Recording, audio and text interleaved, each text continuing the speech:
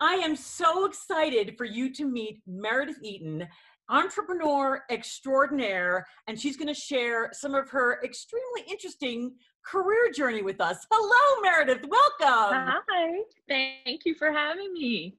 Thanks for being here. It's so good to see your beautiful face. Aw, it's so good to see you. Thank you.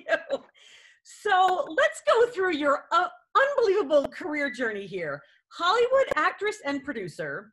Then you started your own catering and personal chef business after completing culinary Mhm. school. Plus, there's the hats of mom, a wife, and now you've become a theater producer. Wow. Mhm. Wow. Can you take us through that path and how you were able to seamlessly pivot from one successful career to the next? Okay, so I started college thinking I was going to be a political science major, and I thought I would go to law school. But, I'd always done theater in high school, and I loved it. And I got to college, and it was time to register for classes, and I registered for every theater class they had. And so it was just a short while into that freshman fall semester that I went, everything I love is in the theater department. And I'm falling asleep in my poli-sci 101 class. So maybe this is telling me something. So I decided to switch and become a theater major. And fortunately, I did not have parents who said, that's not practical. How are you going to make a living? They said, if that's what makes you happy, then do it. We're not going to tell you, not to. So I graduated with my theater major, and then I moved out to California, and I did a season with the San Diego Repertory Theater. And then I decided that I thought maybe I wanted to do stuff in film and television more than theater. I thought life in the film and television world might be a little bit easier to get work than, moving to New York and auditioning for Broadway and things like that. So I moved to LA, where I had a long career as a waitress with acting jobs as they came along. And, after a while, I found that the frustration of not having a weekly salary that you could count on, and even more the feeling like my brain was sort of atrophying, that you'd book a job and you'd be on set for 3 weeks, and then you'd be right back to your job in the restaurant. And it just felt a little demoralizing. And I felt like I'm a smart person. And if the most intelligent thing I'm saying in my day is, do you want fries with that? I feel like I'm dying a little inside. So I took a job as a production assistant that came along. And I figured out pretty quickly, because of things people had told me in my life about, if you want to succeed in a job and move up in the world, look around what needs to be done, do it before you're asked to do it, find ways to do things better, more efficiently. And, people recognize that, and you get promoted pretty quickly from getting coffee to, doing things a little more important. So, I ended up eventually working as a producer. I produced A&E biographies. I did a lot of documentaries for the History Channel. I did talk shows. I did The Dating Game. I worked for MTV, worked on some Real World and Road Rule stuff, worked for the Food Network, and that became my second career, from actress to producer. And I loved it. I got married. My husband and I relocated from LA to the East Coast and got pregnant with my first baby.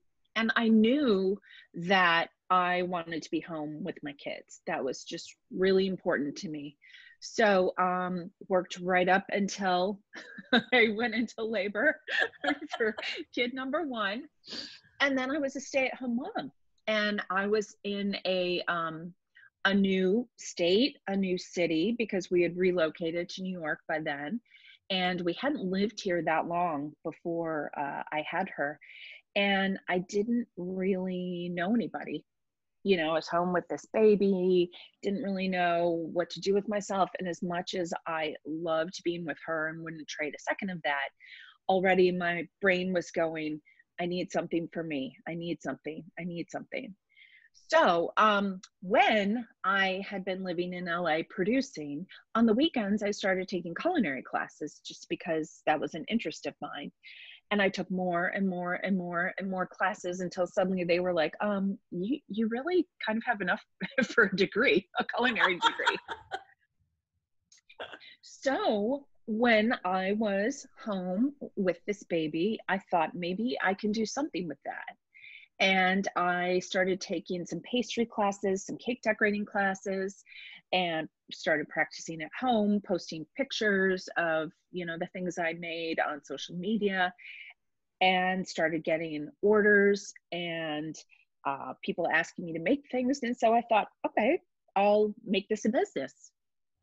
And so that's what I did. And then I had my second child, and I finally figured out that the amount of hours that you have to put into making a really beautiful cake versus what you can charge for it is like prison wages, like 7 cents an hour. Oh, no. So I thought, this is not as lucrative. It's right now it's a hobby with a little bit of pocket change, but if I want to make it more lucrative, where can I make more money and still do the thing that I love to do? So I transitioned into doing more savory things. I got my certification as a personal chef and started my own personal chef and catering business. So that was the next phase. Wow. Amazing. And I really enjoyed it. It was great. My kids got older. I put them in theater because that was something I loved, and I thought, I'll see if they like it. They started doing a lot of things with a theater company in town, and I would start volunteering. Oh, you need somebody to do this, to do that, to sell tickets. I'll do that. I got to know the people that worked there, and then they came to know that I had a theater background and a production background and all of that. So they asked me if I wanted to start working for them. And I thought about it. And, as much as I loved the food business, I was a one-woman show. And so catering a cocktail party, everything, the prep, the hauling things back and forth, the cleanup, everything was on me. And it was a lot. It was kind of backbreaking, at times. And I thought, is this something I kind of want to transition to? So I thought I tried to do both for a while. And I did. I still did personal chef service, and I was producing. And then I was having to say no to more catering jobs because they were conflicting with the run of a show. And then the pandemic came, and people, were no longer ordering meals prepared by other people. You weren't going into people's homes to cater things. And the theater job became busier because we suddenly had to pivot and figure out, how can we still make art? We're going to have to go online, and figure all of that stuff out. So it sort of, so the catering business kind of came to a natural end at the same time that the theater producing was really picking up. And so I went with it, which is kind of what I've done my whole life. I go with it. And then if I'm not as excited about it anymore as I used to, I think, well, what am I excited about now? What do I want to try, or what path do I want to take next? So that's kind of how I've meandered my way around the things I love to do. Wow. Well, it is so inspirational because I love how you were really enjoying one thing, and then you moved, and then you kind of thought, well, what else can I try? And then you threw yourself fully into it to see if really, you did, and then you did. And I also love that you always have the wheels turning, and you're always innovating. And I think that's what, sort of keeps you young, and, keeps the brain synapses firing. And I especially love what you said about how when you're in a position of where you're not quite where you want to be, doing the things that you see need to be done, before you're asked to. Is there a fine line between doing those things and like stepping on toes, or do you not worry about that? Or Like, how'd you feel at the time? I think that you always have to be humble. You have to know that you don't know everything. Mm. You have to be willing to learn, to keep your eyes open, to ask questions. And I think as long as you approach things with that kind of attitude, I think other people can see that and they don't feel like you're trying to undermine them or, step on their toes. I think they can see that, if your main motivation is what can I do to help? How can I be helpful? I think that that can take you a long way. Definitely. Oh yeah, it's not the all about Eve, thing where you're just doing this to Right. get ahead. You genuinely, and people can sense that. Oh, I love that. Oh, that's really brilliant. And I think when people are kind of on the road to success, they forget that. They get solely focused on, how can I climb the ladder? And it's like, no, you have to, sort of accept where you are to start and then see how you can help. And then it'll be a natural progression. Yeah. So I think you always have to be a student. You just have to have the mindset of a student. Like I want to learn, I want to soak up. I have people that can mentor me. I have people, I can learn from people how I don't want to be or how I don't want to conduct business. And I can also look at the people and think I want to emulate that person and their work ethic. Ah, oh, that's huge. You had to always be open. So I was gonna say, the series is titled "Go for It." If people want to start their own businesses or start their own artistic endeavors, and do you have advice for people who might be scared to take that leap? Because that's pretty scary, you know. It is scary. And I do want to say that, I had the advantage that I have a spouse that has a full-time stable job. And I realize 100% that that gave me the privilege of being a little more free to say, I'm going to try this. What's the worst that can happen if it fails? I wasn't counting on this to pay my mortgage or feed my kids, not totally. So I realized that that's a pressure that a lot of people have. And I've also noticed in my life, the older we get, the more fearful we become. We have more to lose, we have more at stake, we have more, maybe a crisis of faith sometimes about, oh, who do I think I am, why do I think I could just do that? And I think that you have to not think too much. I think that this is probably counter to what any business school would teach you, but what works for me was don't have a plan. Like, don't think too far ahead. Don't do all the spreadsheets that show you, how this is not a practical idea or how it might fail, because you're going to talk yourself out of doing it. Sometimes you just need to go for it and just focus on today, tomorrow, this week. Don't think about a year from now, 2 years from now. I think that's not the time to do that in the beginning, at least not for me, because I would 100% talked myself out of everything. I would convince myself that there was no way I could do this. I'm not qualified. Who do I think I am? But I still had enough of that impulsive, youthful, of course I can do it. Why couldn't I do it? Anybody can do it. I can do whatever I want, and a little bit of stubbornness as well. Right. To be like, wait, well, if you tell me I can't do it, I'm definitely doing it, A healthy So stubbornness, right? yeah.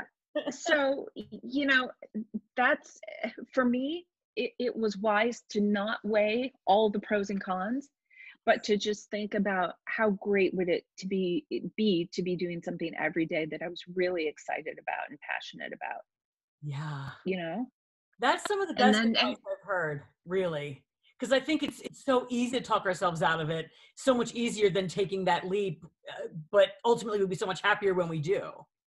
yeah, and I think, if you can convince yourself to say yes when everything inside of you is screaming, no, no, no, you got to say yes. Like, face your fear, because really, what's the worst thing that can happen?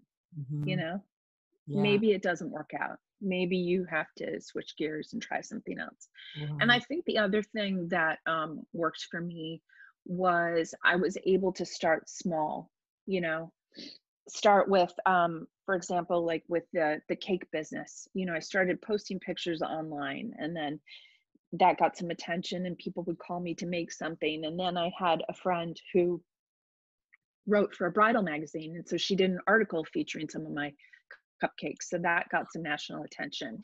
And then I had another friend that worked for an ad agency and their client was Duncan Hines. And so he put me together with them and they hired me to start creating recipes for their websites, for their boxes, you know, things like that for their, they did a little web series video where I demonstrated making some, you know, recipes, all the things you could do with cake mix.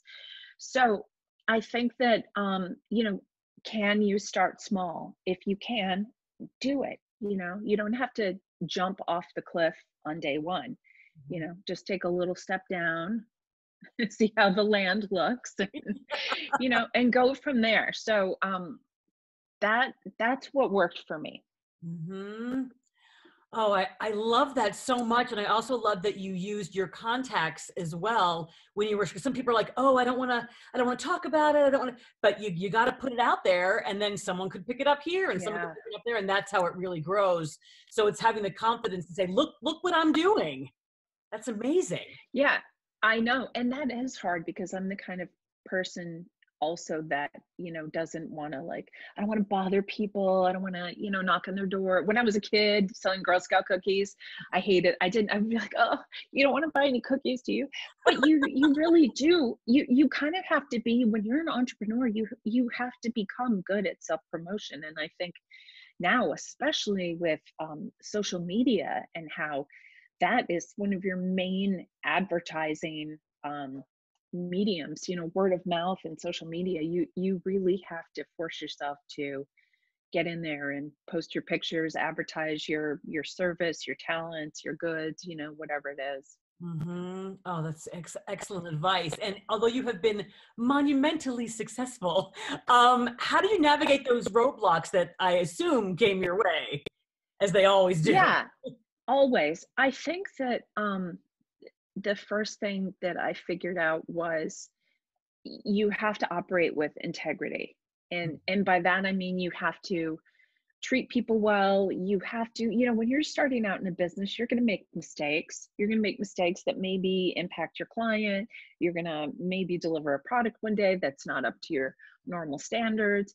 And I've found that if you make it right, you know, if you own up to your mistake, if you say, I'm going to fix that, if you ask yourself, what have I learned from this? How can I do better next time? How can I be more productive? How can I improve the quality of this? I think that people respect that and they see that and they're willing to stick with you. You know, I think that if you have integrity, success will follow. Mm. So, and you know, like what I said before, like be a student and always be willing to learn all that you don't know already. Like, you know what you don't know.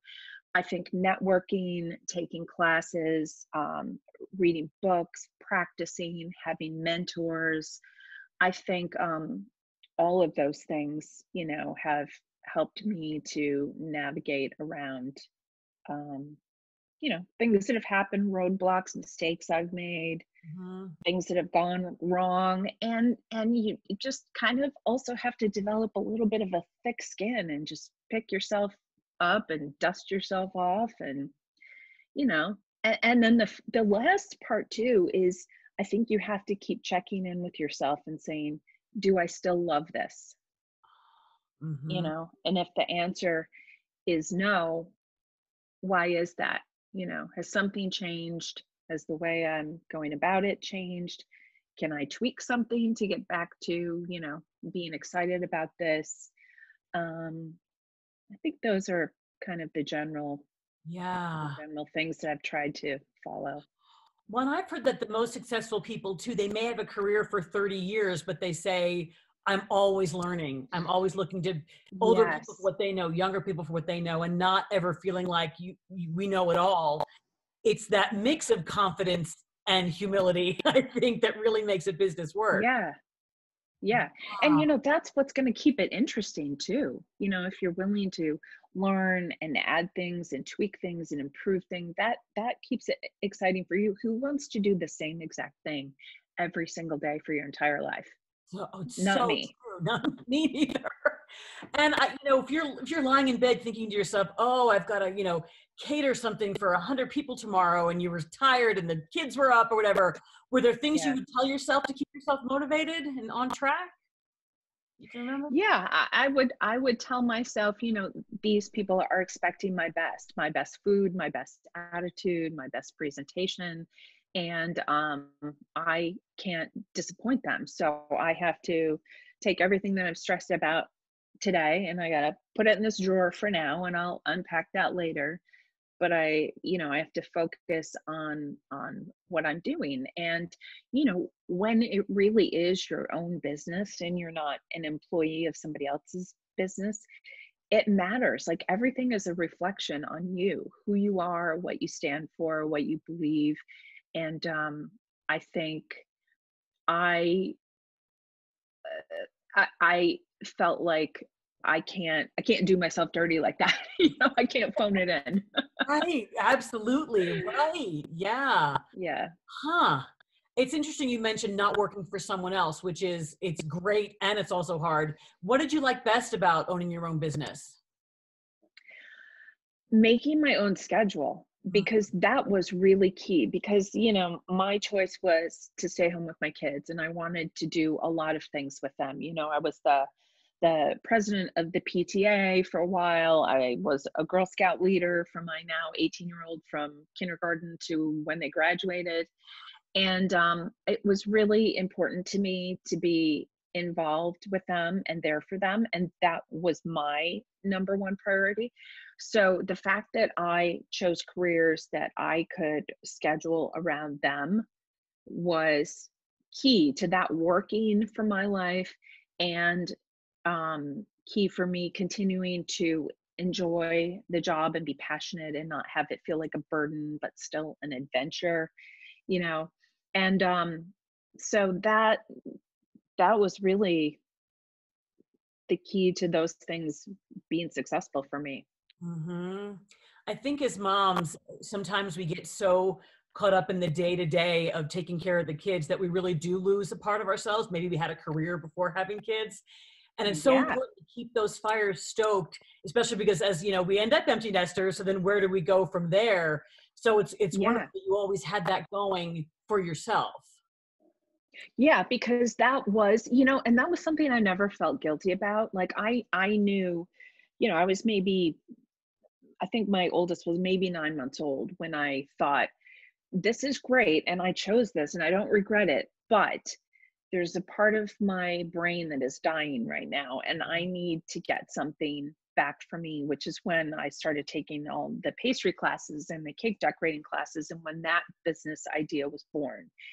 And and you can't be a great partner, a great parent, unless you are nurturing that part of you that that you need to be.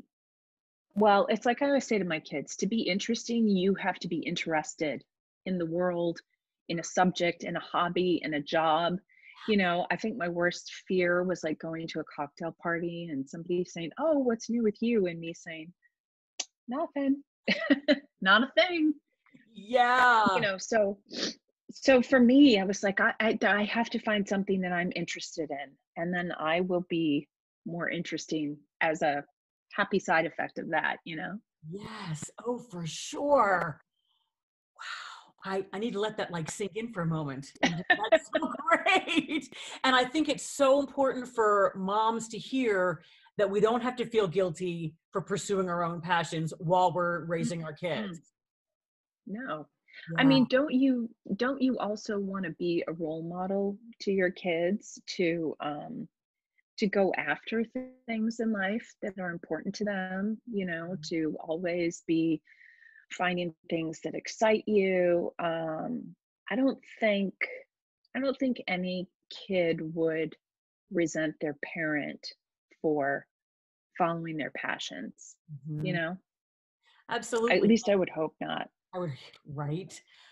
It is one of the best lessons we can teach our kids, I think, to really go after what we want in life and to work hard and to have them see us working hard at that, that's the modeling of that kind of behavior we want them to do when they get to be, adults. Yeah. And Yeah. I know women in particular, we can tend to have a lot of guilt around the whole work-life balance. And I know tons of women that struggle with that. So I get that. But I guess I felt like I know that I'm being a good mom. I don't have to feel bad about taking some time out to be the best me for me, you Mhm. know? Right. Wow. You are so inspirational. You really are. I just love listening to you. Um, what are some tools people can have in their toolbox to keep them motivated if they want to start their own business or start a new endeavor and, keep themselves on track? Yeah, I, going back to, well, when I just mentioned work-life balance, I think that from my experience, I had to do things like set a timer for how long I was going to work on the business because it was so easy. It still is easy for me, especially with the theater production, to sit down at the computer and say, "Oh, I'm just going to answer a few emails, get a couple things done, and then I'm going to go do something else." And then suddenly it's 6 hours later, and I still haven't stepped away, and I haven't done those other things that I really needed to get done. So I think that putting yourself on a schedule, set the timer, tell yourself, okay, I can afford to dedicate 3 hours right now. I'm going to set that timer. When the 3 hours are done, I'm going to walk away, whether I'm done or not, and I'll come back to it in my next scheduled time zone to do that. Um, and then finding other things that keep you grounded. Like, I don't think you can singularly focus on any one thing in your life, and that includes a career, a business, or something. So for me, things like I have this app called Calm, which has meditation and nature sounds. And if I find that I'm just starting to spiral, I know that I need to step away and just put in the earbuds and listen to some kind of meditation for 10 minutes. And during the pandemic, when your house is always full of people, sometimes that means getting in the car and driving somewhere to a park and parking and just being alone and silent. Yoga, exercise, those things are helpful. I was really good for a long time about using a bullet journal as well. I don't know if you're familiar with those. But it's basically like a journal where you kind of make your bullet points of all the things that you want or need to accomplish that day. And you kind of cross them off. I get huge satisfaction out of crossing things off a to-do list. My kids make fun of me for How that. long did I've done just so I can cross it off? Yes. But that bullet journal was helpful to go back at the times where you're having a little crisis of faith and thinking, oh, I'm not doing enough to make my career go forward, or what have I accomplished? You can kind of go back and look at it on paper. You know what? I did that. I did that. I did all the things I said I was going to do on Monday. So good for me.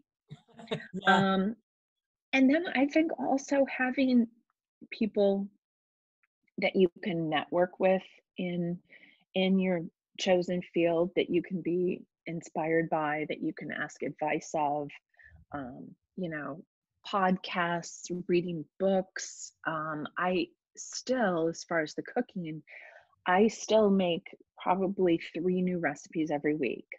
I still Oh, have a really? buck I still have a pastry bucket list of all of these very complicated patisserie items that I am determined to like bake my way through, so that someday when I'm called to be a contestant on the Great British Bake Off, I'll be ready.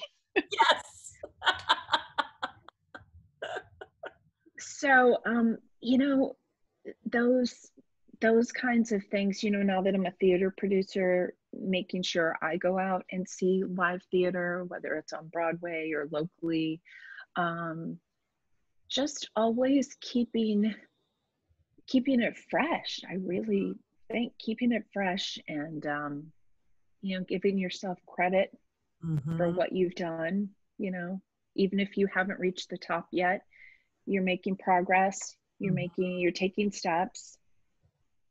Yeah, I think sometimes we focus on the negative, everything that went wrong. And if we take a moment to say, but look at everything that went right, that can give us such a great boost, especially in a business sense or an artistic sense. Yeah.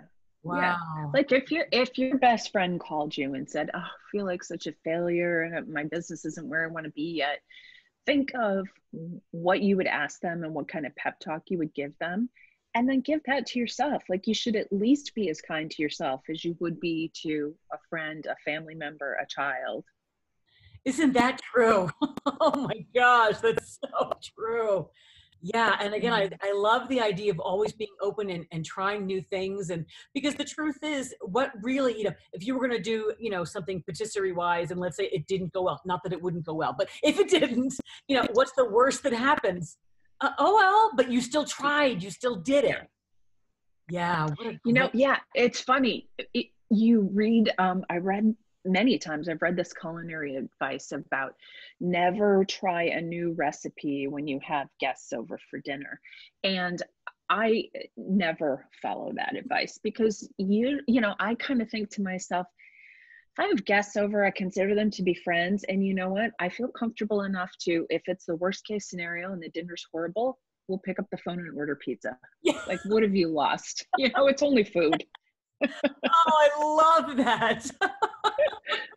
That's a great attitude. So tell us about Gaslamp Players. What's happening? How have you pivoted? What's happening hopefully in the spring? Tell us everything.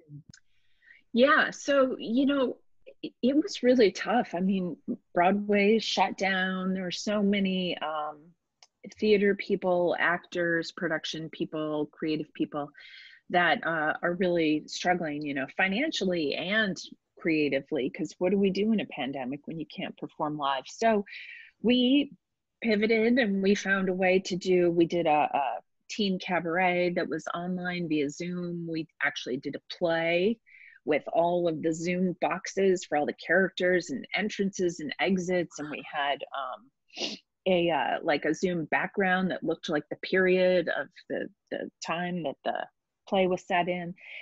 So we have been doing our best to do that. And then we actually were able in the fall to do a live production outdoors. We did a production of Carrie. We performed it right before Halloween. And it was with our teens, and we were able to rehearse for a few months outside with masks, social distancing. They all had to fill out their COVID questionnaire and all of that every day. And we even were able to seat the audience socially distanced. I had my tape measure putting all those chairs 6 feet apart. And we were so thrilled that we pulled off that production. We didn't have a single COVID case, with an audience, staff, cast member, nothing like that. And the biggest reward was just how grateful the kids and their families were that they got to perform something live.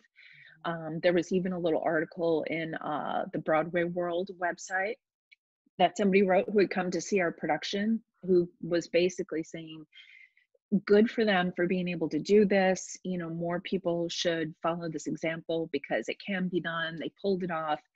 So that was really great. And now for spring, we're planning, we're doing Spring Awakening, and we actually have auditions coming up at the end of this month. And our plan is to start our rehearsal process virtually using Zoom until the weather's warm enough that we can be outside, masked, distanced, and then the performance will again be outside in May.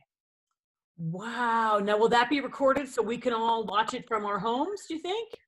No, the thing is, when you license these shows, from MTI or whoever you're licensing from, they have very specific requirements of, if you're allowed to record. If you're not, you have to do a recording license. So sometimes we can record them, for posterity, for ourselves or for our cast members, but we're usually not allowed to post them on YouTube and post them publicly. So unfortunately, that makes sense. Yeah.